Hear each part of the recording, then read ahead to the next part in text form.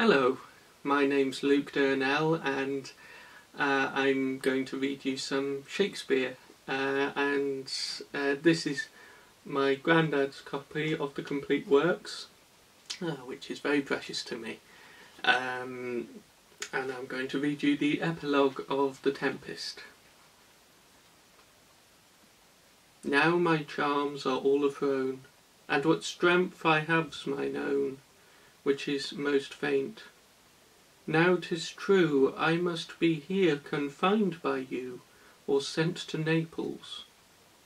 Let me not, since I have my dukedom got, and pardoned the deceiver, dwell in this bare island by your spell, but release me from my bands, with the help of your good hands.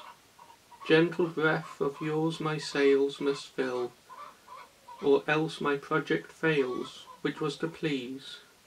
Now I want spirits to enforce, art to enchant, and my ending is despair, unless I be relieved by prayer, which pierces so that it assaults mercy itself, and frees all faults.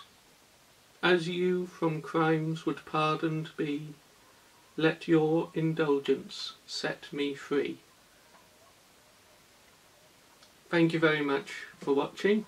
You can find me at Durnell Poetry on Facebook and Twitter, and I'd be grateful if you'd give me a follow.